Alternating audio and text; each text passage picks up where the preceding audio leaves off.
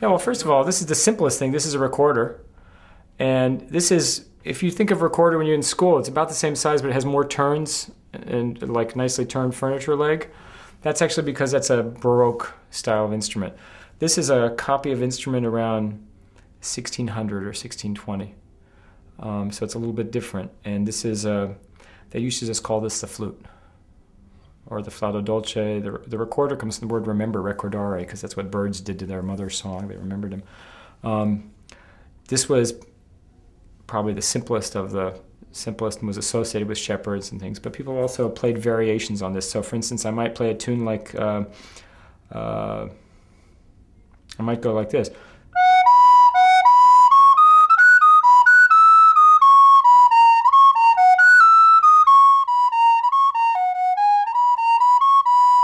Or I might go.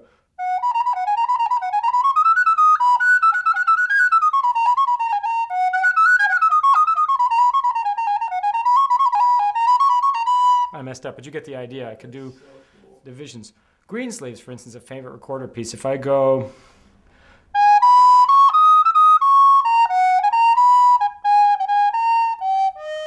But another version of Greensleeves is...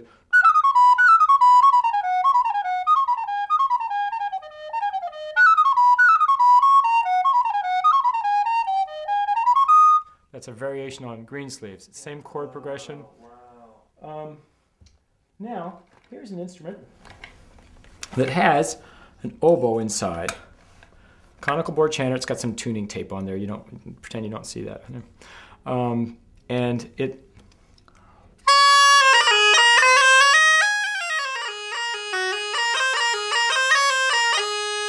Because I play it in a bag, I'm blowing in a bag. I can't articulate with my tongue like I do on other wind instruments, as I did on the recorder. Two, two, two, two, two, two, two, two, two.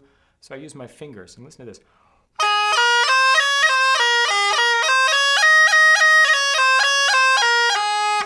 This is not going to be perfectly in tune because I didn't know you wanted me to play bagpipes today. So another way of tuning this is to play a very short melody note.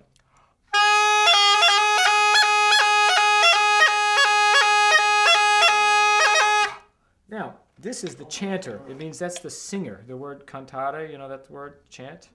That's the part that sings. And here is the drone. And you're going to notice this is, okay, this is made out of plastic and metal, but the original drones like this are just made out of cane with a tongue slit out by a knife. And that's the origin of the clarinet style reed. There's a kind of bagpipe called the Hummelchen, which means the little bumblebee, because this is called the Hummel, the drone. You know that composer Hummel. And now I've got a shoelace that I borrowed from one of my students when my strap broke. This is just to keep my... This is going to be one thing that's going to be different from what you think of Highland pipes. My drone is going to stick out in front.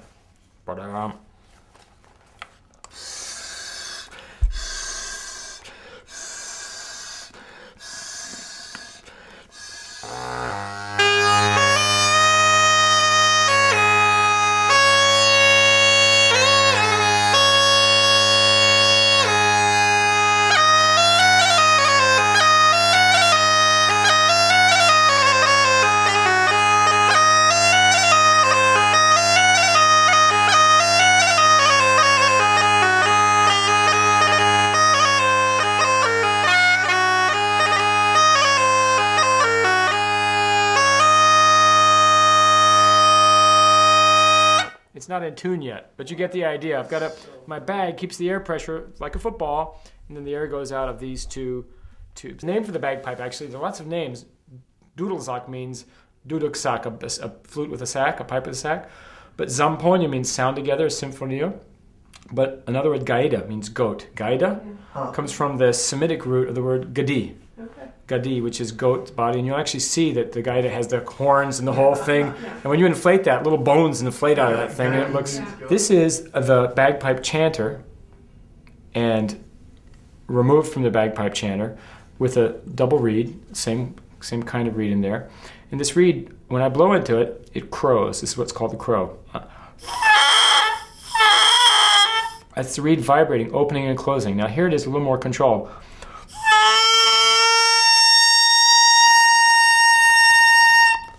And that's really working like my vocal cords, I think.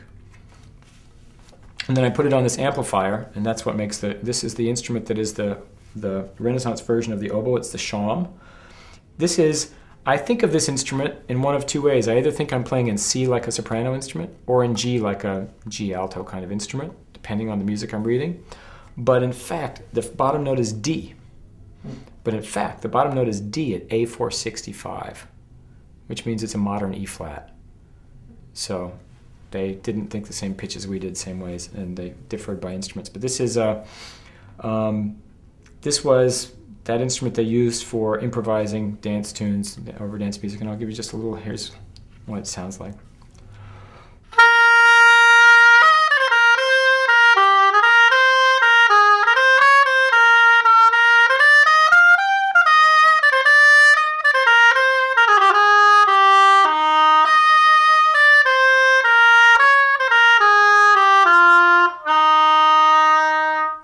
It's really an outdoor instrument, very directional. You can see, will I kill you if I do this? Here's a direction of how.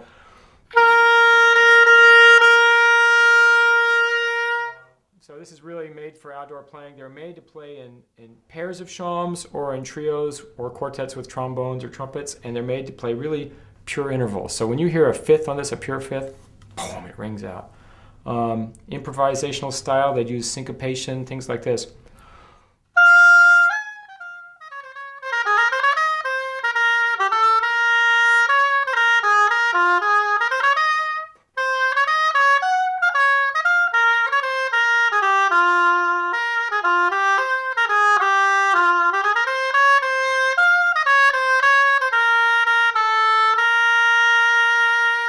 So they call this instrument the dulcian, or the fagot, which means sticks, fags of wood together, or the bajon, bassoon.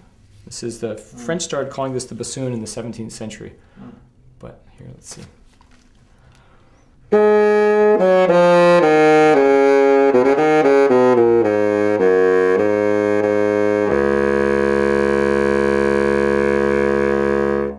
So, doesn't have the same range as a modern bassoon. I can't really do rite of spring on it too well.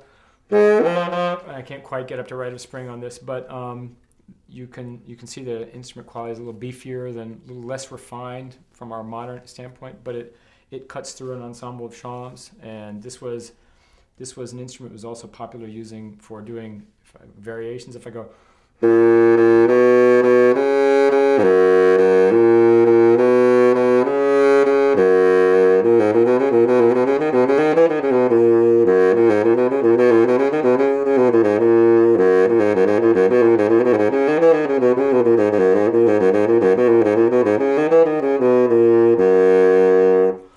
and the lowest note again.